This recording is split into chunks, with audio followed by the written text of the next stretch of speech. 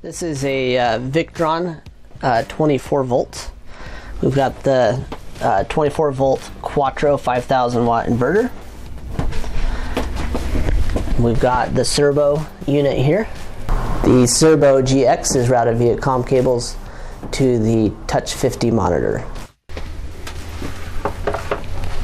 Then down underneath that, we've got an external BMS and then a mains detector on the side.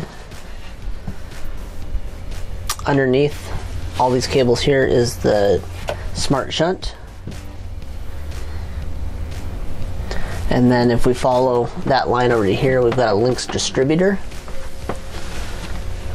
And the Lynx distributor is coming from the 200 amp hour 24 volt batteries, which is the equivalent total of 1600 amp hours of 12 volt battery.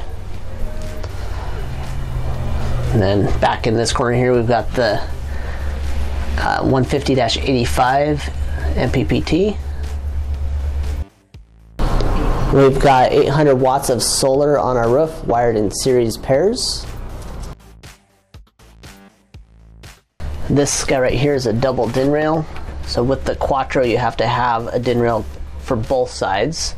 So you have protection going into the Quattro and then AC protection going out as well. And then this part over here is slightly more complicated. We've attached Anderson plugs coming from this customer's secondary alternator to the trailer. And so there's 3 Orions, each one charges at 15 amps each. And they're controlled by the BMS and the battery protect unit here. So they know when to come on or not.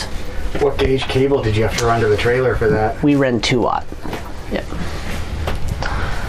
Which if the trailer was a few feet longer, that would have switched to 4 watt probably. Yeah. Okay. On the back here, we've got our Class T, which is our protection for the inverter.